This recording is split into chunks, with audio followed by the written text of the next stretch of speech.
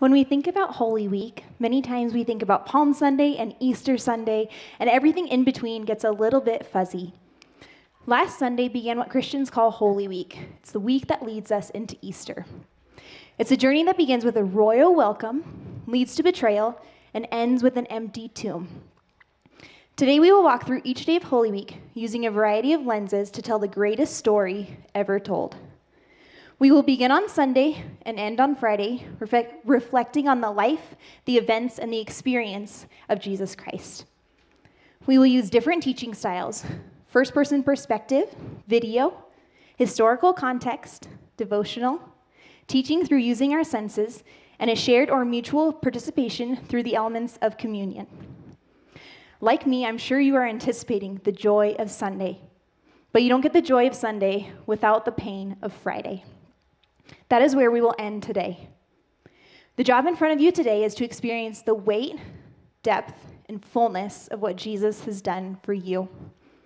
When we finish, you are more than welcome to stay for a while or leave, but we ask that you remain silent until you are outside of the auditorium doors. We invite you to come back this weekend for our Easter service as we celebrate victory and the fulfillment of God's promise. Sunday is coming.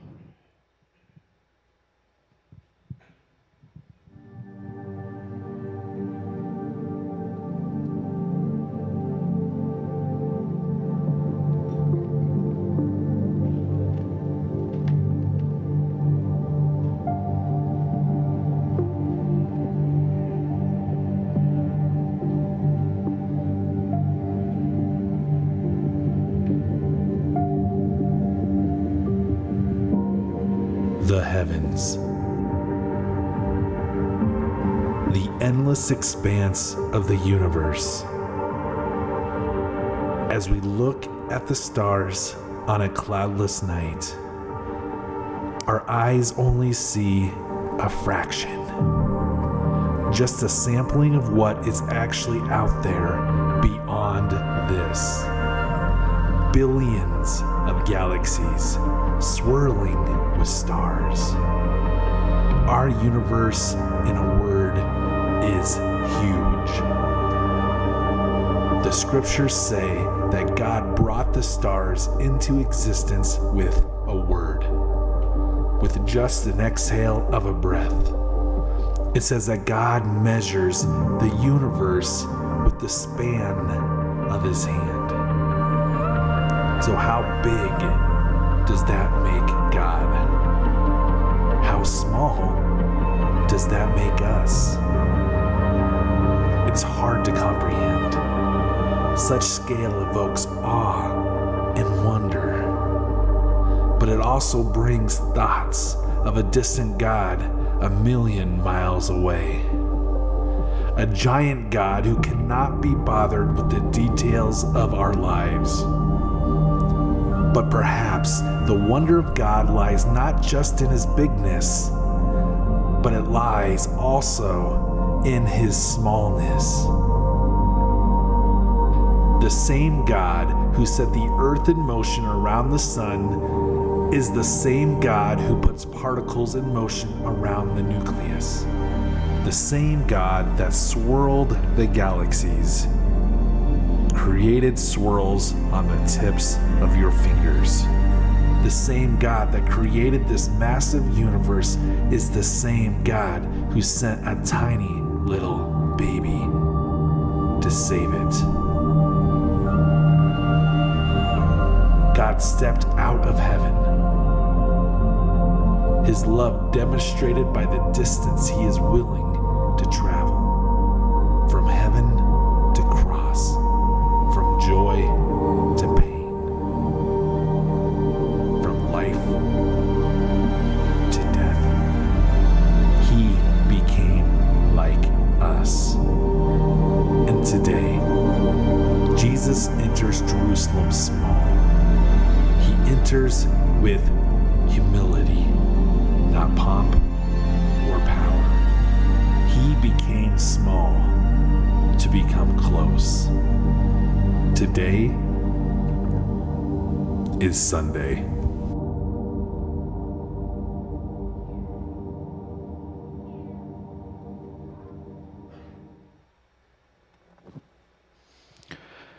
Welcome to the Mount of Olives.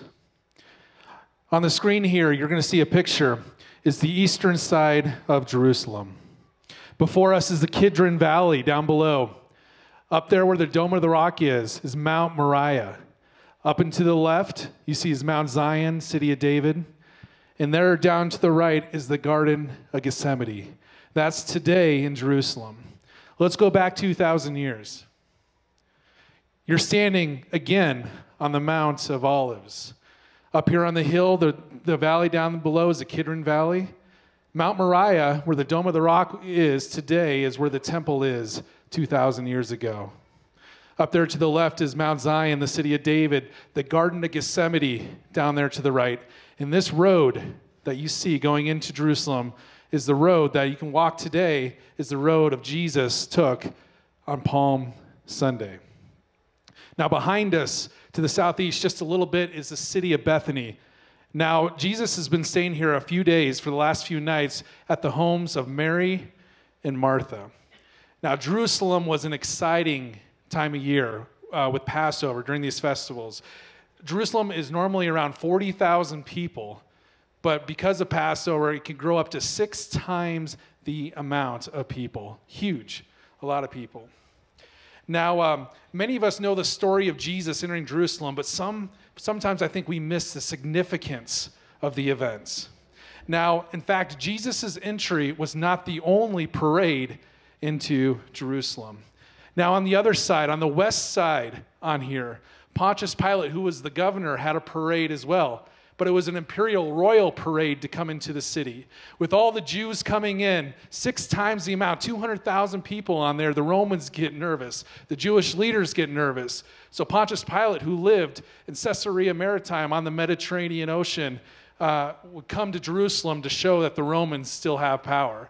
So he came in on the other side of the city, marching as a parade through there. Imagine the imagery of that.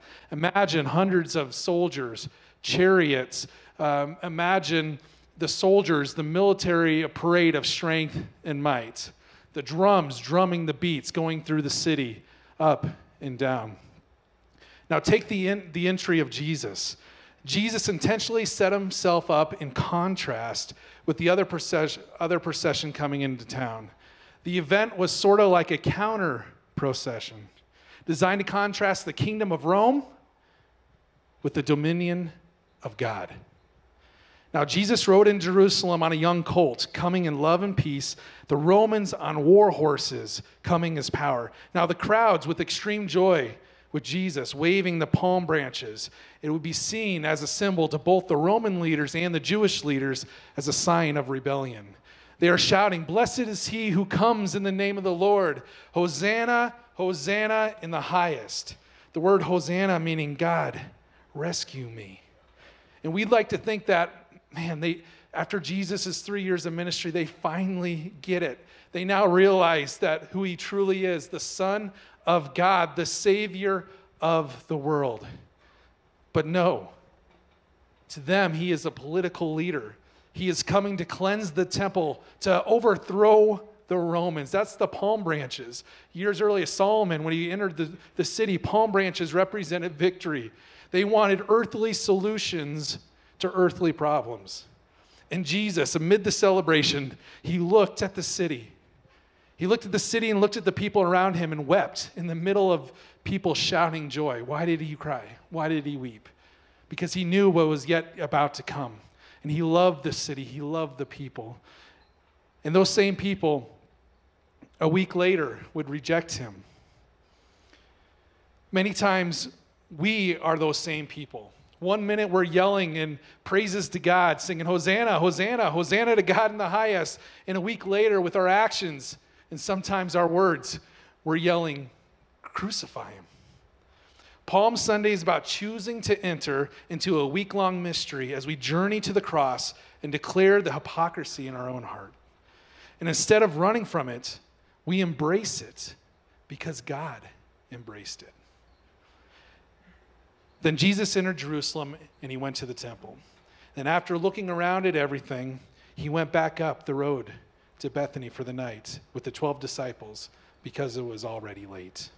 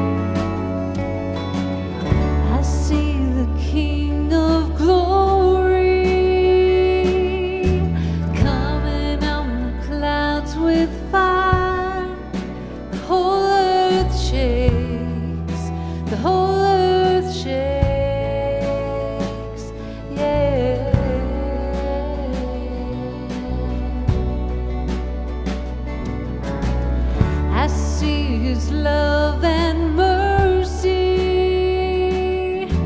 washing over all our sin. The people sing, the people sing, Hosanna, Hosanna,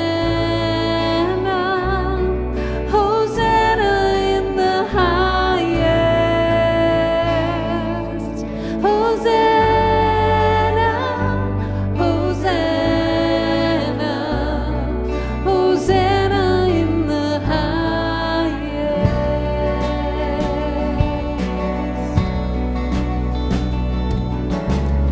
I see a generation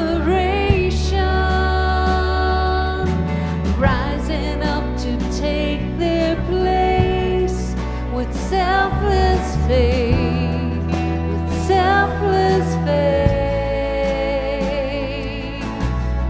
I see a near revival stirring as we pray and see. We're on our knees, we're on our knees. Hosanna, Hosanna, Hosanna in the highest. Hosanna, Hosanna, Hosanna in the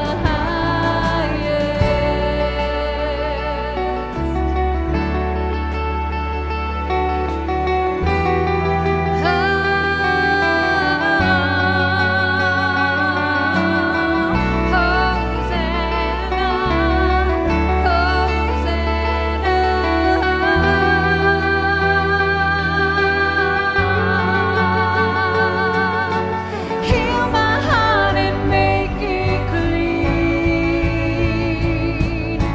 Open up my eyes to the things unseen. Show me how to love like you have loved me.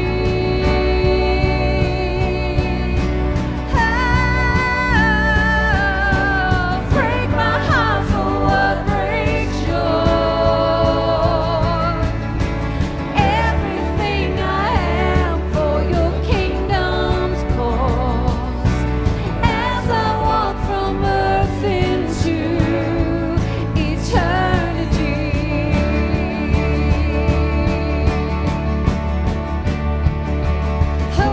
Hosanna, Hosanna, Hosanna in the highest. Hosanna, Hosanna, Hosanna in the highest. Hosanna, Hosanna, Hosanna in the highest. Hosanna, Hosanna, Hosanna in the highest. Hosanna in the highest. Hosanna in the highest.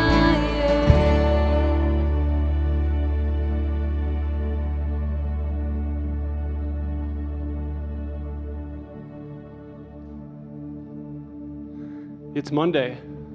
It's the day after Jesus entered the city, almost as a hero, with lots of shouts of praise and fanfare, but that was never his purpose. You see, Jesus had explained his purpose several times in the years leading up to this moment. He shared things like, I have come into this world to testify the truth. I did not come to be served, but to serve, and to give my life as a ransom. I've come to seek and save the lost. So now Jesus walks into the temple this Monday before Easter with the same purpose in mind, to save the lost, to show the people that he is God's rescue plan. Let's set the context. It's Passover. It's a feast. It's a celebration of when God liberated the Israelites from the Egyptian slavery. And as the custom, people sacrificed in the temple. But during this celebration time, there were many visitors, and they came and didn't have a sacrifice, and so they needed to purchase one. Well, people saw this as a way to make money. And so first, the common currency that was used in that day was considered unclean. It was not to be used in the temple. And so they were told, this is dirty and you need to turn it into temple money. And there was a fee associated with that exchange. But then they were able to purchase items for the Passover sacrifice at inflated prices. The temple had become a place of corrupt commercialism. And so here's where we join the story. Jesus entered the temple courts and drove out all who were buying and selling there. He overturned the tables of the money changers and the benches of those selling doves. You know, we often picture Jesus as this sacrificial lamb, loving, patient, enduring, kind, long-suffering. And that's accurate and true. Jesus is our sacrificial lamb. He is infinite in love and mercy and grace.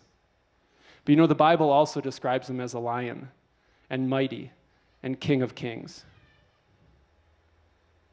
He says, "It is written, my house shall be called a house of prayer, but you have turned it into a den of robbers." So in this frenzied atmosphere in the temple, you can imagine that Jesus was not using his inside voice. Tables are flipped over, people are trying to collect their sale items, money's scattered around, animals are scared, people are staring in disbelief, and the priests and the teachers of the law are wondering, what is going on? And then they hear Jesus' words. My house will be called a house of prayer. And immediately they connect. The teachers of the law and the priests know the scripture of what Jesus is speaking of in Isaiah. They've read it many times before. You see, Isaiah was describing a place, a desire of God, where there is safety and love and community and his blessing. But then Jesus says it, but you are making it a den of thieves. Immediately again, they connect with that scripture from the prophet Jeremiah. You see, Jeremiah is talking to the Israelites about their wicked behavior and their false acts of piety in God's temple. Yet even in Jesus' righteous anger, we see him still caring for people. It says in the scriptures, the blind and the lame came to him at the temple, and he healed them. So even in this moment, there are still people coming to him, and he is still caring for them. He is healing them right in front of the leaders. But when the chief priests and the teachers of the law saw the wonderful things he did, and the children shouting in the temple courts, Hosanna to the Son of David, they were indignant. Indignant. Indignant means that they're mad about something that is happening that is unjust. What is unjust here? Are they mad that the temple has been turned into a yard sale? That they are supposed to be protecting the temple? Are they mad because Jesus is healing the blind and the lame at this time?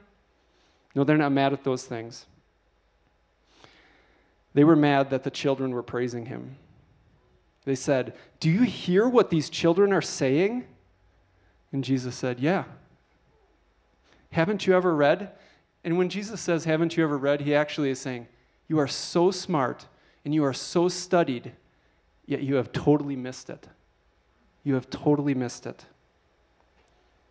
Jesus says, "From the lips of children and infants, you have called forth your praise." Jesus is quoting Psalm 8. And if I can just read the first two verses in Psalm 8. O Lord, our Lord, how majestic is your name in all the earth. You have set your glory above the heavens. From the lips of children and infants, you have called forth your praise. You see, just days before Jesus is going to head to the cross, he is still reminding the people, I am God. I'm the one who deserves the praise. I'm the one who was written about hundreds of years ago. I am the one you're waiting for. Do not miss who I am and why I came.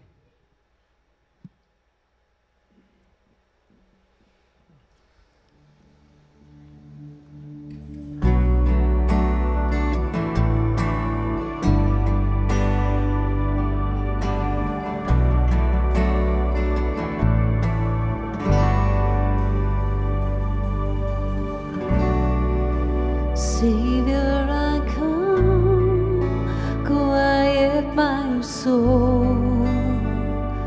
Remember,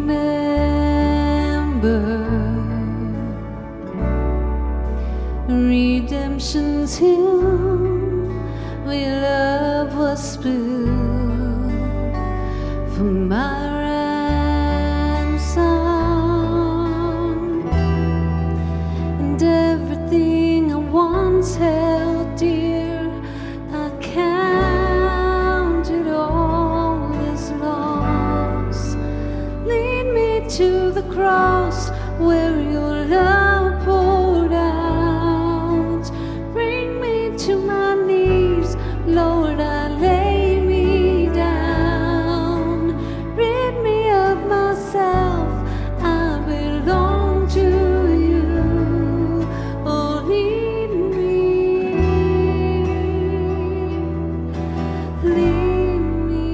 to the cross.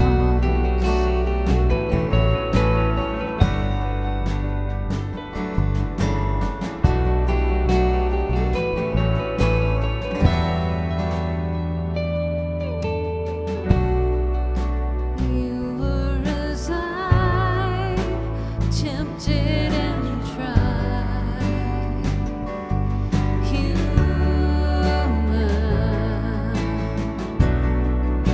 The Word became flesh, borne my sin and death. I'm forgiven,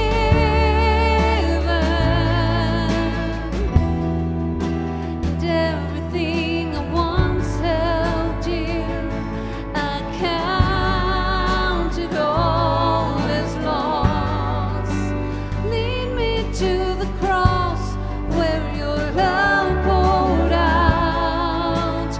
Bring me to my knees, Lord, I lay me down. Rid me of myself, I belong to you. Oh, lead me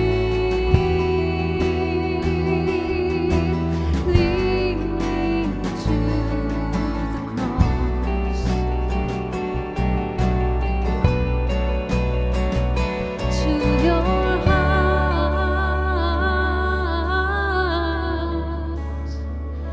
to your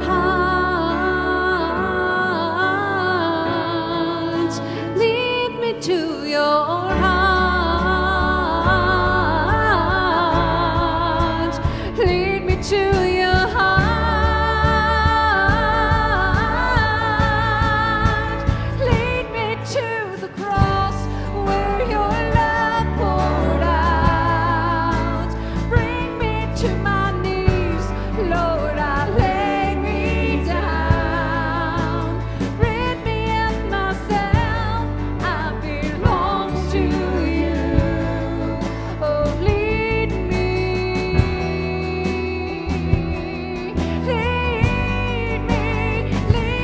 to the cross where your love poured out.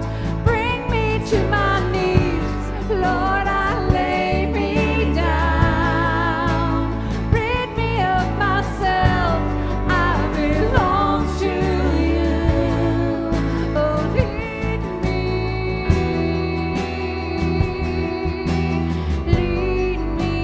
to the cross.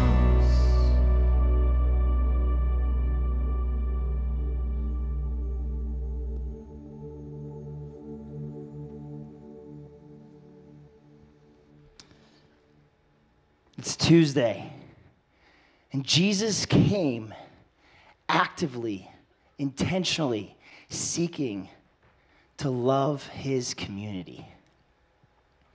So on Tuesday, he was returning back to the place where he had his righteous anger moment. A place where was misused, a house of prayer. And so Jesus is returning to go to the temple to speak and be with the community. And at that moment, he was cornered. Cornered by pastors, community leaders, and elders. And so they shifted over to a space, a porch, right beside the temple. People peered to watch, seeing that there was something up. And they asked a question, a very bold question. What credentials do you have?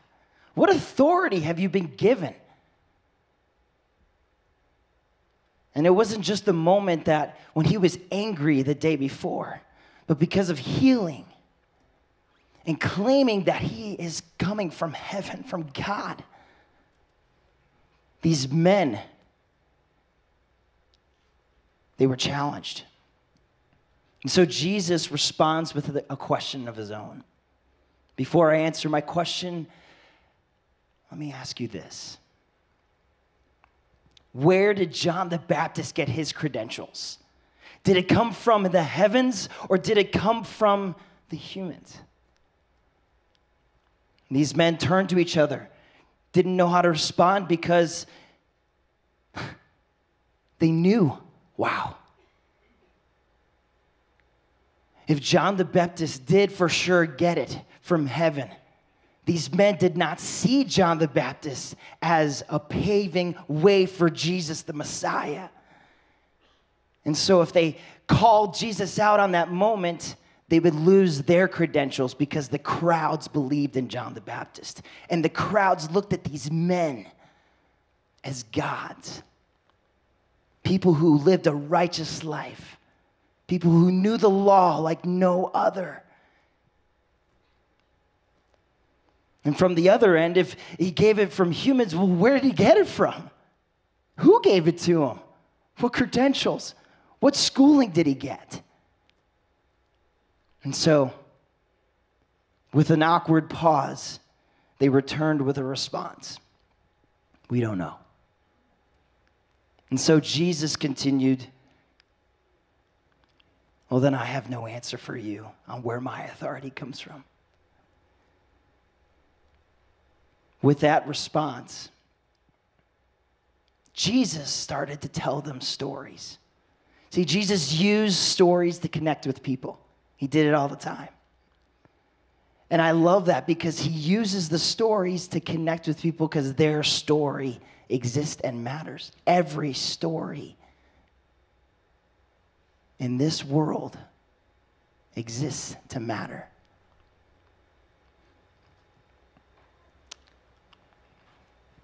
So then Jesus continues on. As he continues to connect with these community leaders, he tells them 3 stories. And after and through the time he's sharing these stories, and by the time he finishes the 3rd one, these men realize that Jesus is calling them out. He's calling their bluff. That these men who saw themselves as righteous, as men who thought that they had it all together, were missing the point.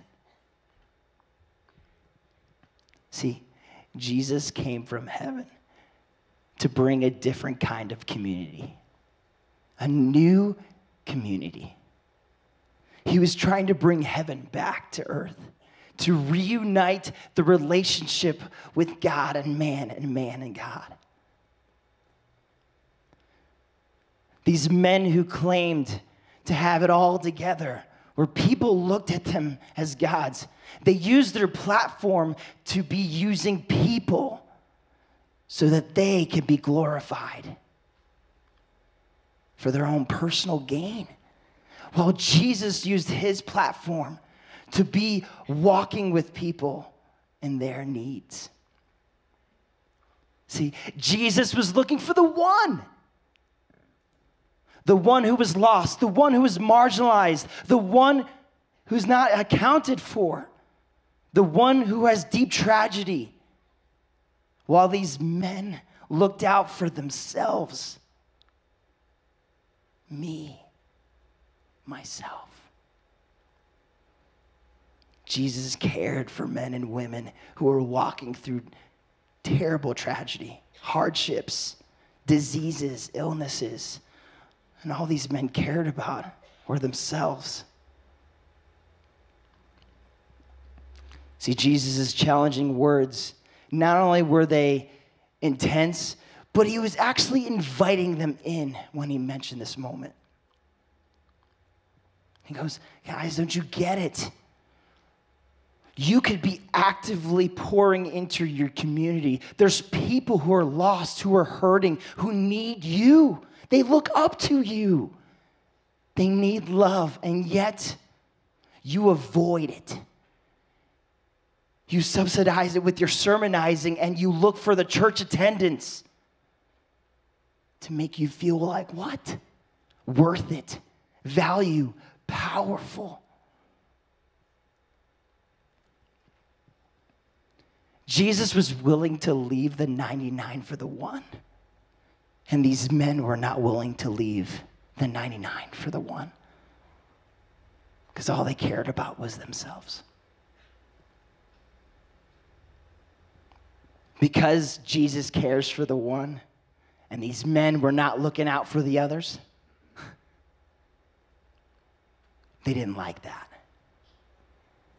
And at this moment, even though they had built a list of reasons why they hated Jesus and they wanted him to be gone, at this current time, it began to shift as they started a game plan, and the betrayal came soon that would set up this horrific tragedy in our time.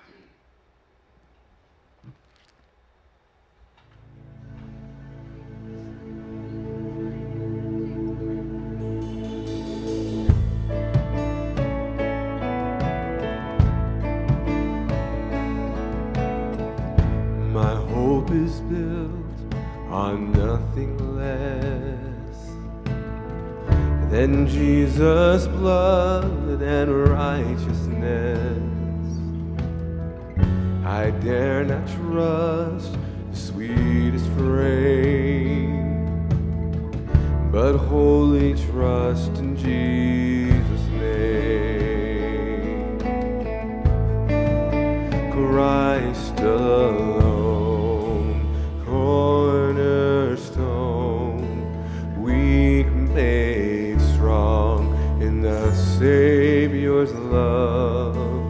Through the storm, He is Lord, Lord of all.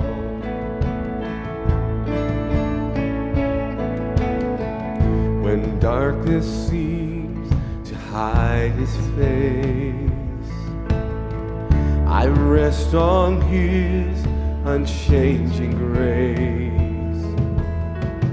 In every high and stormy gale, my anchor holds within the veil. My anchor holds within the veil. Christ alone, cornerstone, weak made strong in the Savior's love. Through the storm, He is Lord, Lord of all.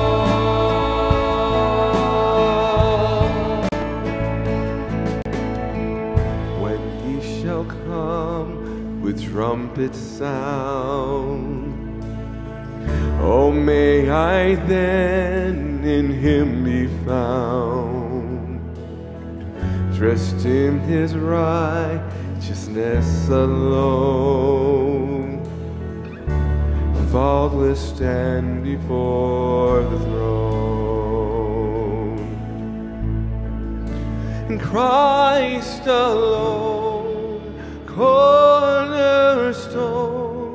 the weak made strong in the Savior's love, and through the storm, He is Lord, Lord of all.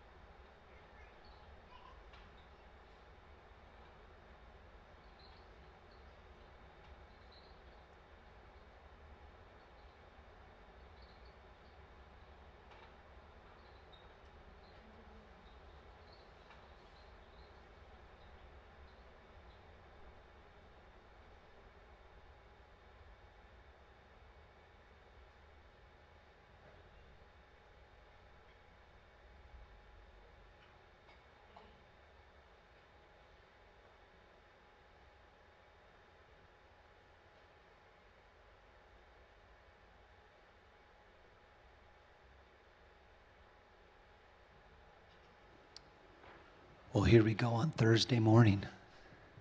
It's been quite an incredible week. I'm sure the 12 disciples, can you imagine 12 young adult men experiencing what they experienced that week, that huge Palm Sunday Hosanna run, then Jesus ripping through the temple on Monday, going face to face with all the big guns on Tuesday, and just maybe it's adrenaline that's running, I don't know, but on Thursday, so many times we think, wow, it was the Last Supper, then he went off to the garden. But no. With Jesus, there was so much that Jesus packed in to his final moments with his most beloved disciples, his Christ followers, the ones that have walked with him for 3.5 years. And I'm so amazed at Jesus, and there's so much that I need to learn from his life.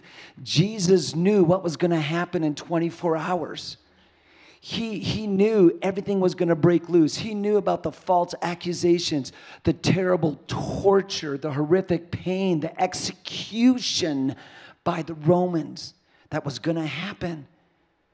And yet Jesus, instead of making a plan B, rallying his disciples, hey, let's call the police. You know what? I need a lawyer, Jesus was calm and cool and collected. And his obedience to his heavenly Father, his obedience and his faith in his heavenly Father, that sets the example for all of us, just made Jesus, instead of freaking out, decide to love well and to serve well and to minister well. And Jesus, in the morning when they got up, he sent in Peter and John. He said, hey, guys, go into Jerusalem. Let's get ready for Passover. Because you know what? This Passover thing is an incredible celebration. If you were a good Jew, you made it into Jerusalem. And as Tim shared earlier, probably over 200,000 people packed into this city of only about 40,000. And the disciples said, well, Jesus, where do you want us to prepare this Passover?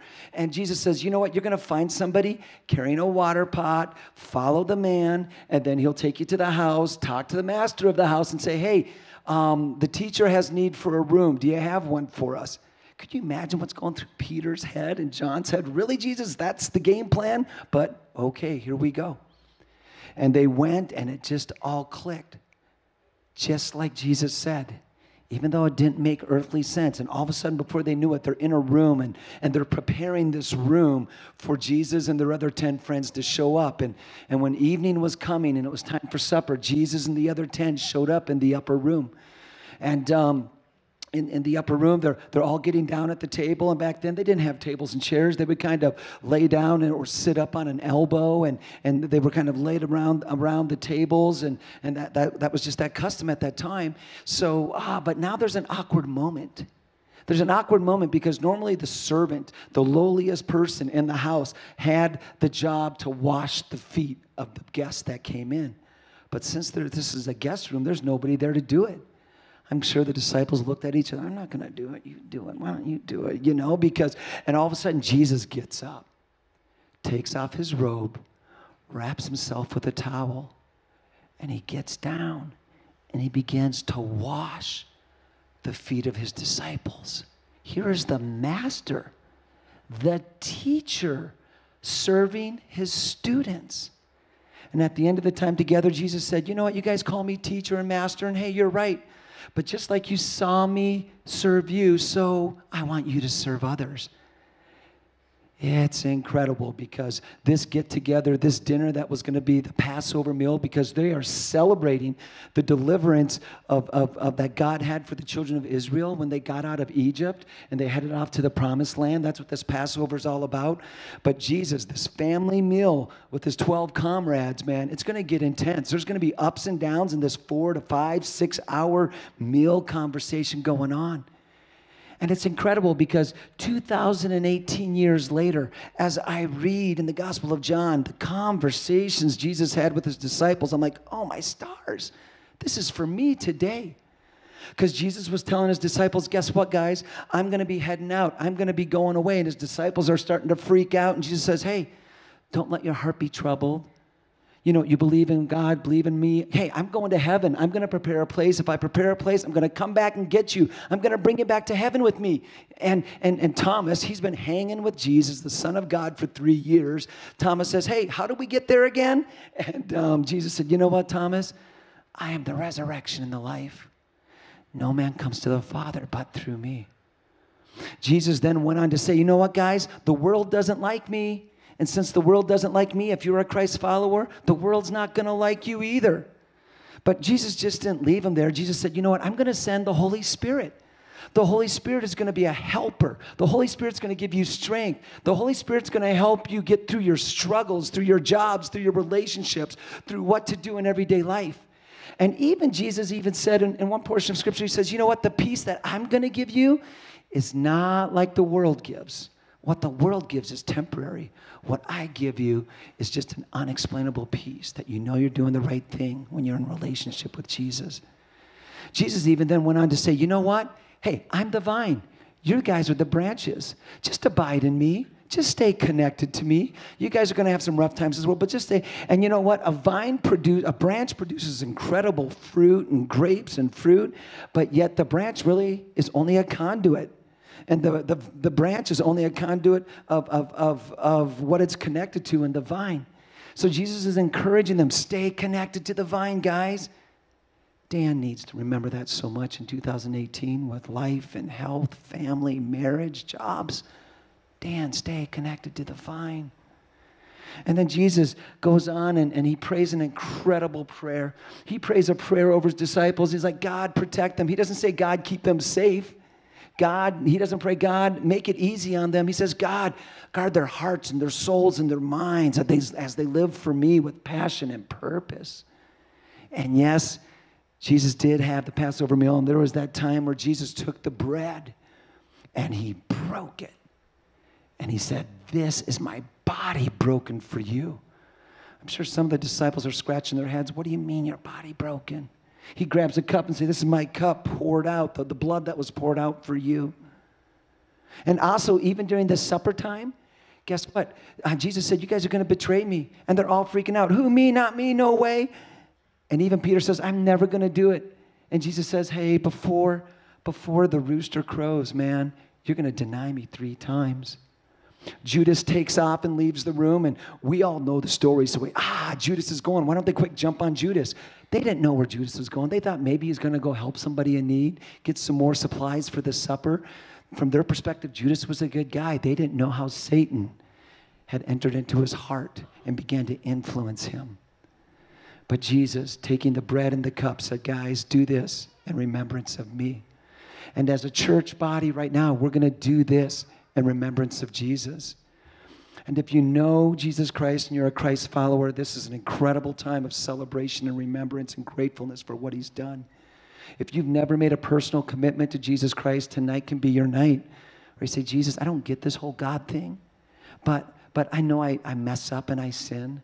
God, I believe you died and rose again, and God, I want to commit my life to you. Just that simple prayer can be your first step to starting an incredible life with Jesus this Easter weekend.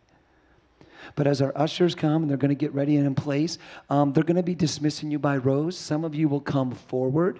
Some of you will go backward. So please listen to your ushers. And there's a table in front and behind each section. And once you grab a cup and you grab a little wafer, and there's some gluten alternatives if you desire that at the table as well. But you're going to go around to the other side of your row and go in and have a seat. And I'm going to ask that you hold the cup of juice and hold the piece of bread, and we're going to take it all together. So ushers, at this time, please feel free to dismiss your rows.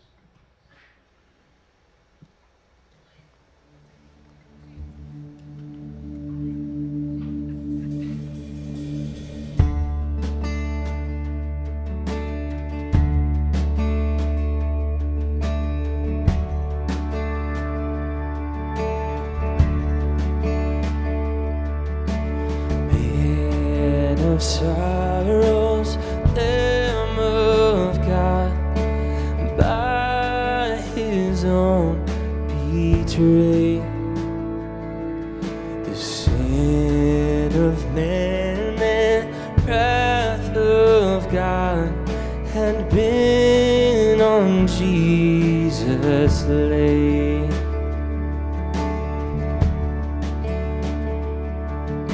Silent as he stood accused, beaten, mocked, and scorned, bowing to the Father's will, he took a crown of thorns. And oh, that rugged cross, my salvation, where your love poured out over me. Now my soul cries out, hallelujah, praise and honor unto thee.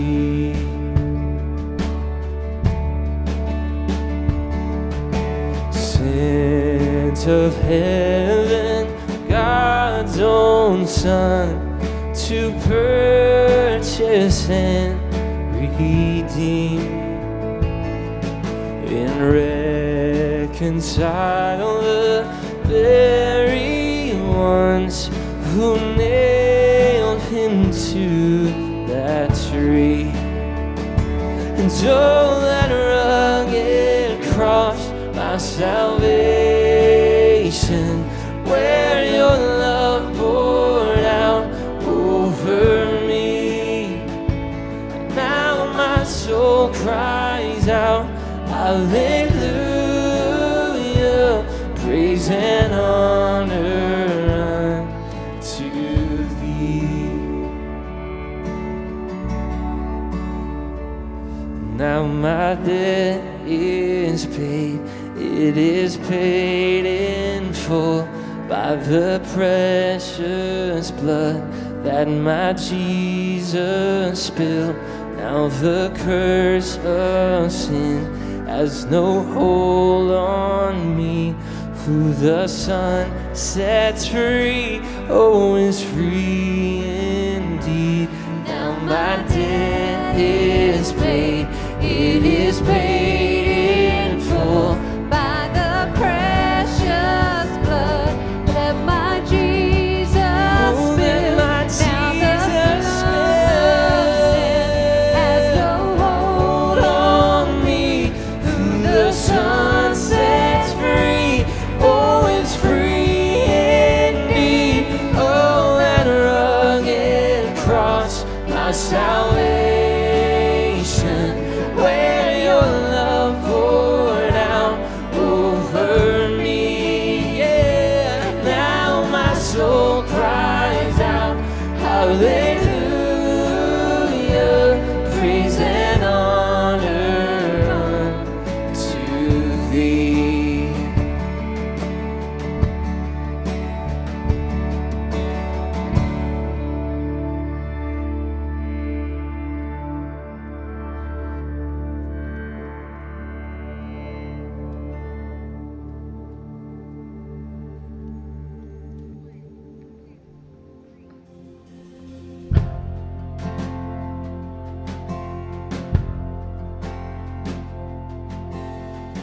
There is a hill I cherish, where stood a precious tree, the emblem of salvation, the gift of Calvary. How is it I should profit while he is crucified?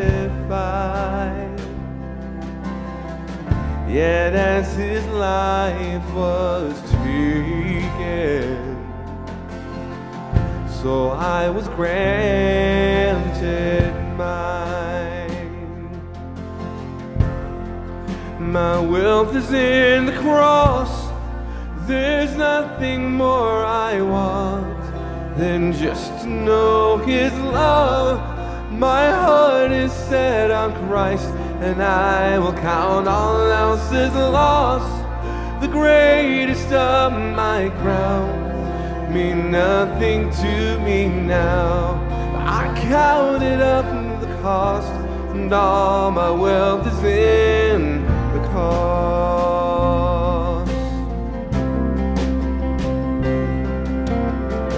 I will not boast in riches. I have no pride in gold, but I will trust in Jesus and in his name alone. My wealth is in the cross. There's nothing more I want than just to know his love. My heart is set on Christ, and I will count all else as lost. The greatest of my crowns mean nothing to me now, but I count it up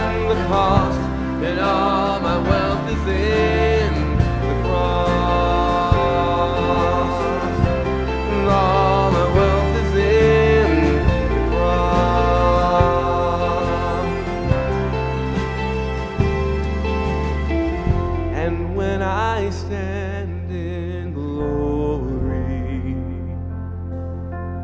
My crown's before the Lord. Let this be my confession. My wealth is in the cross. And all my wealth is in the cross.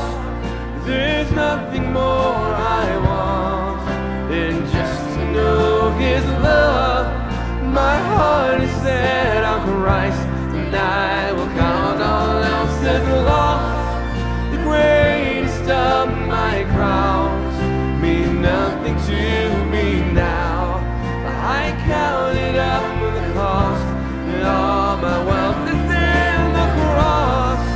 There's nothing more I want than just to know His love. My heart is set on Christ, and I will count all else as lost. The greatest of my crowns mean nothing to me now. I count it up the cost, and all my wealth is in the cross. Yes, all my wealth is in the cross. All my wealth is in the cross.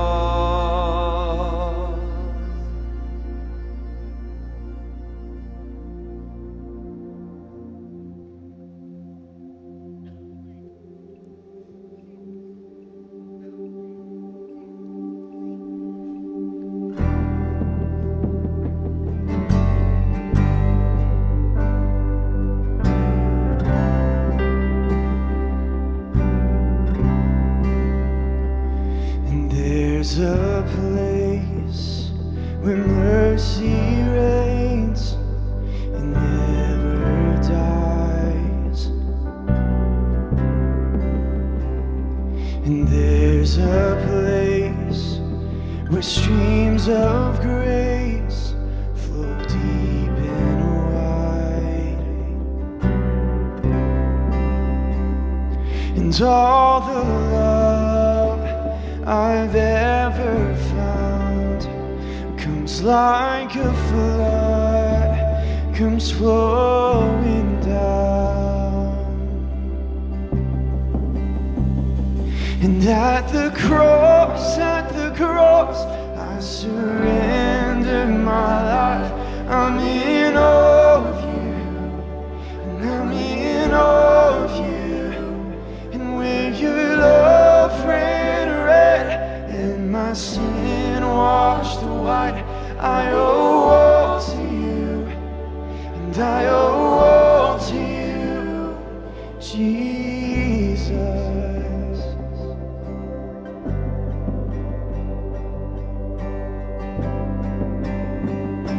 And there's a place where sin and shame are powerless,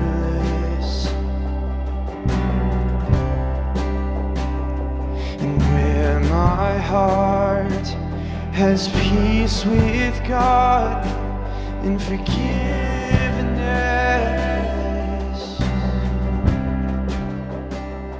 and all the love I've ever found comes like a flood, comes flowing down. And at the cross, I surrender my life. I'm in awe of you, and I'm in awe of you. And where your love ran red and my sin washed white, I owe all to you, and I owe all to you.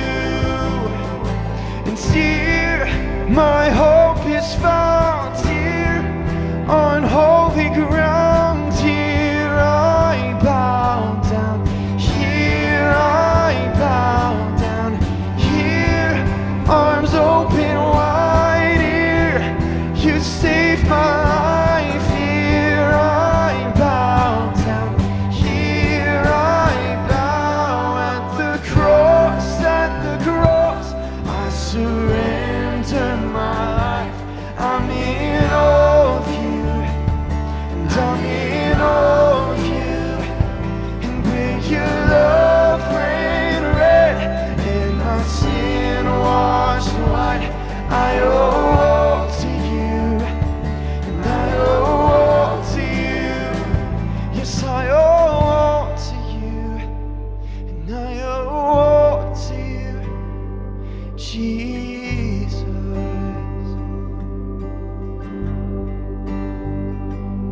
Jesus.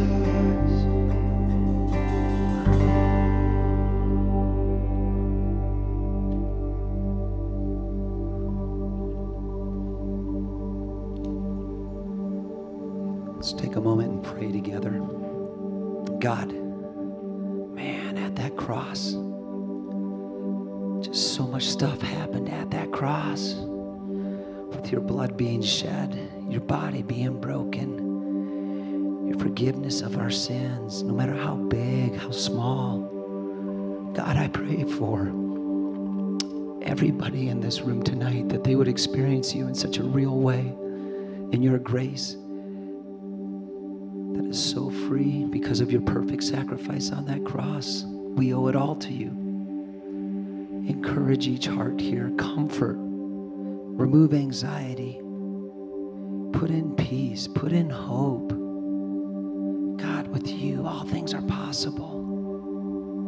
Thank you for Jesus breaking his body on our behalf, the perfect sacrifice. In Jesus' strong name we pray. Amen. So, amidst all the conversation that was happening with Jesus in that room, he all of a sudden picks up that bread and he says, "This is my body broken for you. Take, eat in remembrance of me."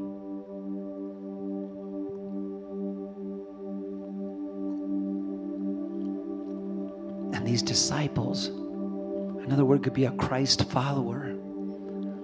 Christ follower, is that the person you are today?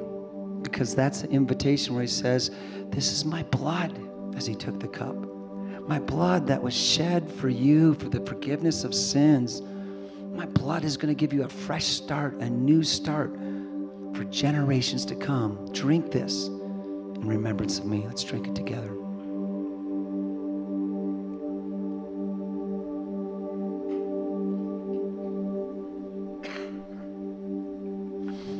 And after that, they sang a few songs.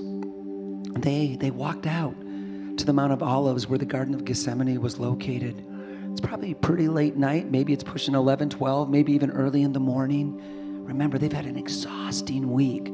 Adrenaline running like crazy with ups and downs, and all these young men saying, "Hey, we're with Jesus." And he walks to the garden where God's word says where many times Jesus would meet with them and pray with them. And Judas is gone. They don't know what Judas is up to. Jesus does. And Jesus goes there anyway. He has 8 of his disciples kind of sit and say, "Hey, pray for me." He takes another 3, Peter, James, and John, his closest buddies, man. Over 3 years, he's had special experience with them. And he takes them and it says that Jesus said, "My soul is in anguish." Peter, James, and John, "My soul is in anguish and I'm troubled. I'm troubled to the point of death. Will you guys please sit here and pray for me? Just pray for me. That's all I ask. Don't ask for much." Jesus walks a few feet away and he then just drops to his knees and he's saying, "Abba, Father, all things," to his heavenly Father, "all things are possible. Please remove this cup. Please, I don't want to go through what I have to go through." But he says, "Not my will, your will." And Jesus goes back to his support group, these 3 guys, and they're asleep. He says, "Guys, wake up. Come on, please. Just pray for me a little bit more. Just don't fall asleep. Pray." And Jesus walks over. And this time as he's crying out to God, his capillaries are bursting under his skin and blood is starting to pour out of the pores of his skin because of the high stress, the high anxiety of what a human body can handle. He comes back to the disciples and they're sleeping and he just leaves them and he goes back and 3 times he cries out to God, "Father, remove it." But Jesus, an incredible example of obedience no matter what. Incredible example of faith. I'm going to trust in my perfect heavenly Father no matter what. Says, "Not my will, but yours." Goes back to his disciples. Peter, James, and John fast asleep. The other 7 are fast asleep. He wakes them up, and as the words are in his mouth of, "Hey, it's time to wake up, time to get up, the time is at hand," he locks eyes with Judas.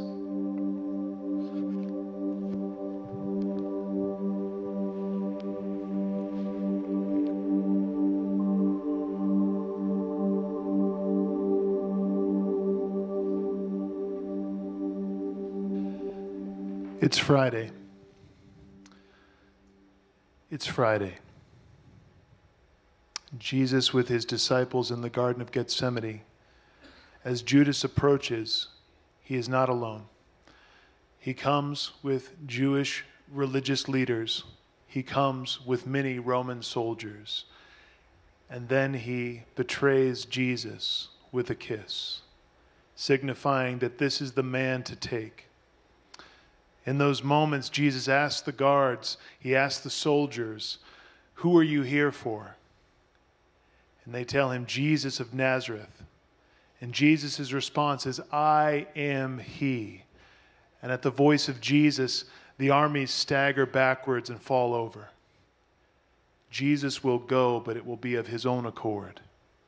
In that moment, Peter, being Peter, grabs a sword and takes a swing at one of the high priest's assistants and lops off an ear. Jesus picks it up off of the ground, heals the man, and tells Peter, "Put away your swords." Once again, Peter has misunderstood the moment, as many around him have.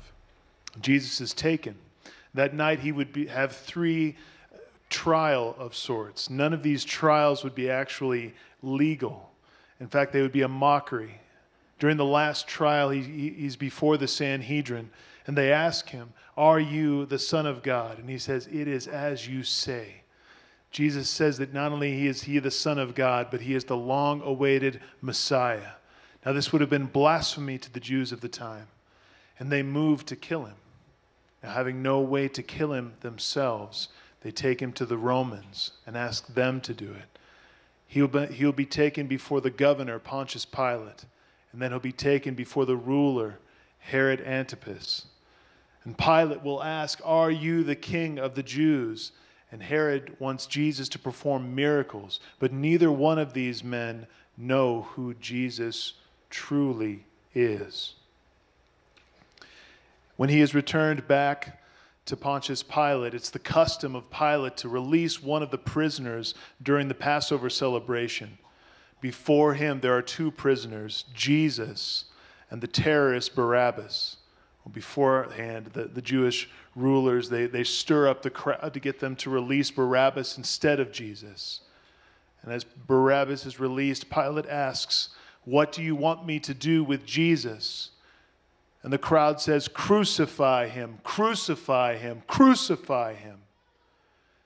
And so Pilate agrees, and he releases Jesus to be scourged and then crucified.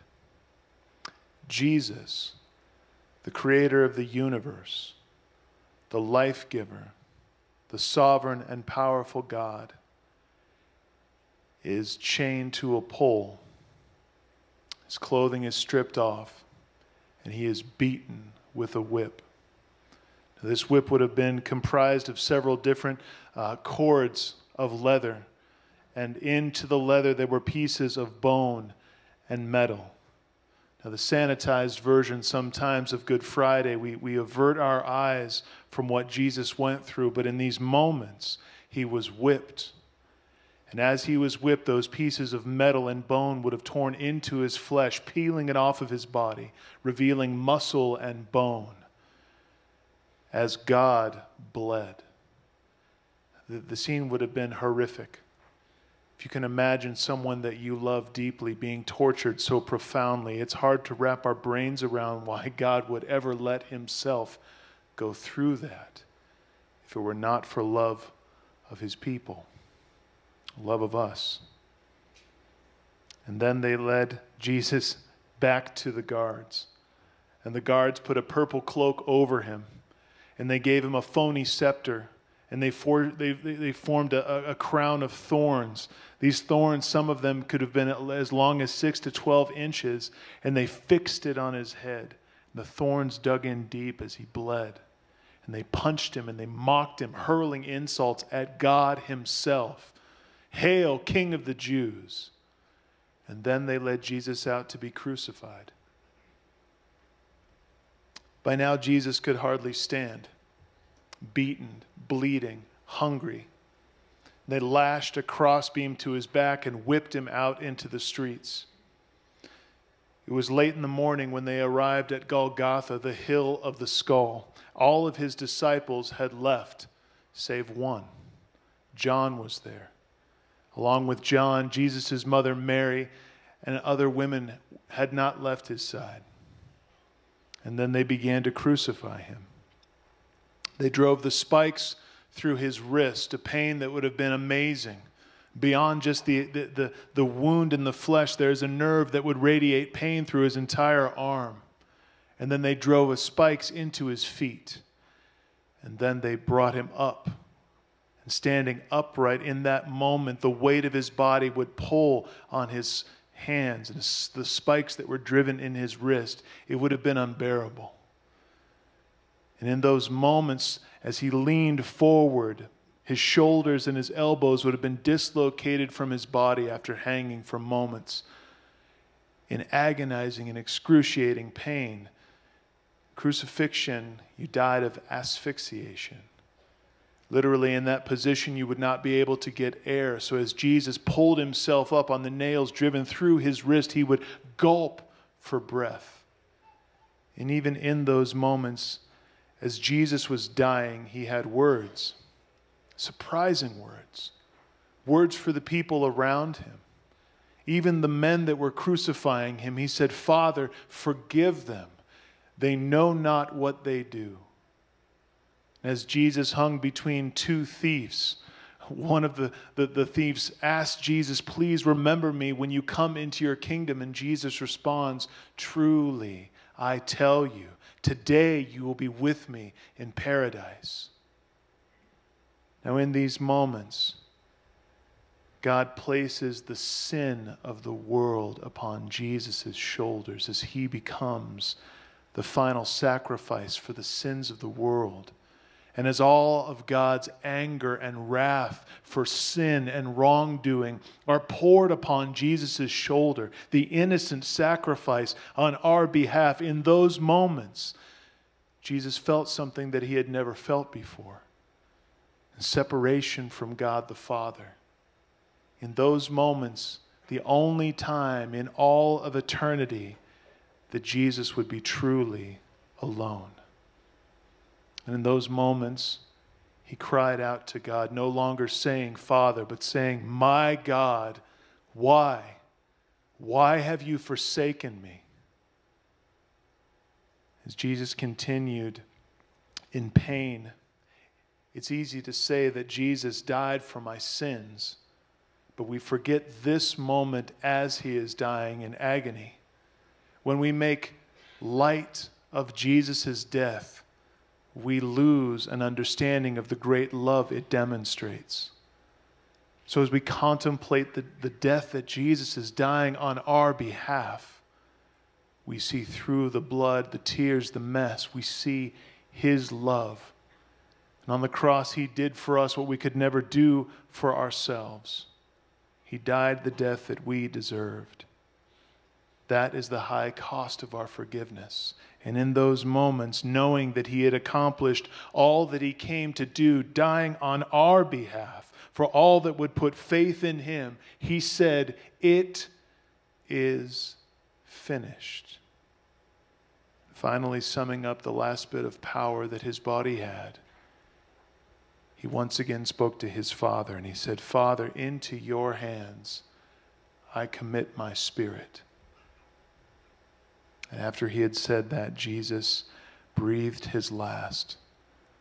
The gospel writers record that in that moment when Jesus died, the sky was dark, and the earth quaked, and the rocks split, and the temple had a veil, and it was torn from top to bottom when Jesus died. And that evening his body was placed in the tomb, and a stone was rolled over the entrance. Jesus, God. Jesus was betrayed by those closest to him.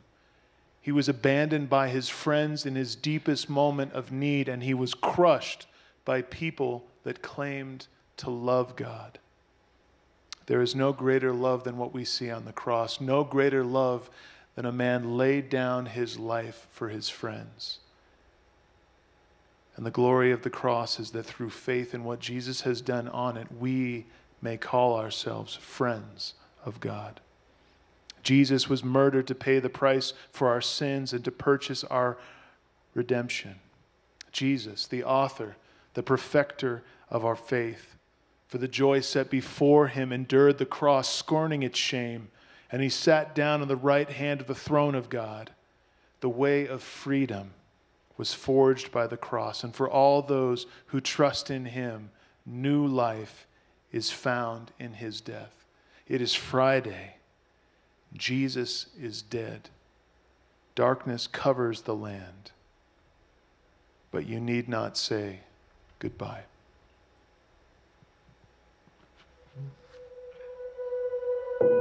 You need not say goodbye. The people will shout my name. Pilate will tell them there's nothing I've done to deserve this, but they will refuse. Pilate will stand me beside Barabbas, a murderer, and they will choose him over me. Pilate will appeal to the priest, insist on simply whipping me to appease their fury, but they will shout it louder, crucify, crucify. But still, you need not say goodbye. My hands will be tied to a post. The sound of the whip will ring in your ears and in your chest. The soldiers will peel the skin off my back. A ring of thorny branches will be pressed into my scalp until the blood runs into my eyes. Oh, but listen. You need not say goodbye. I will carry that cross. I will go to the place of the skull, and there they will drive the iron stakes between the bones in my wrist. With a hammer, they will nail my feet into the tree. I will be raised up as the world waits for me to die. Nevertheless, you need not say goodbye. Between two thieves I will hang. You may hear me speaking to my Father, your Father. You may hear me ask him, why? But child, you need not say goodbye. What you won't see, what you won't hear, what you won't know until all of this is done, is that in that moment, I was paying the penalty of your wrongdoing. Every wrongdoing, every mistake, every act of envy, every word of hatred, every moment of violence and greed and spite, every selfish desire, every lustful thought, every moment of weakness and weariness, all the failures of human history will be in my hands and on my head. On that cross, I will suffer the wrath that was destined for you. Every guilty verdict fallen on me. Your punishment will be paid for in my blood, and it will be enough. I will die on your cross. I will let out a final sigh. Know that I have loved you, and you need not say goodbye.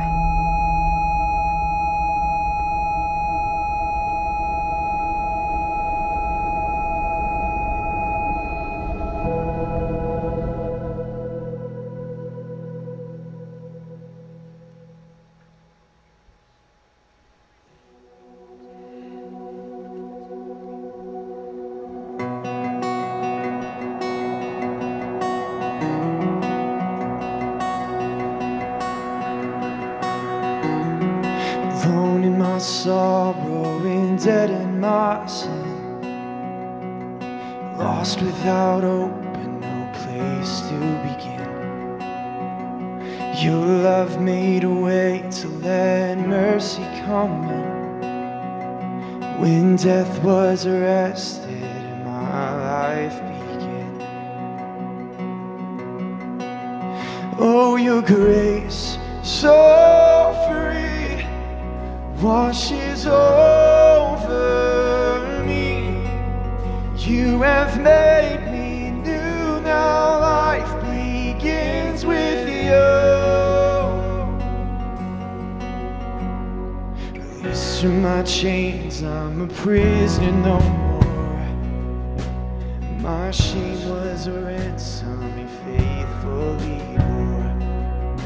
He canceled my debt and he called me his friend. When death was arrested and my life began. Oh, your grace so free washes over me. You have made me new, now life begins with you.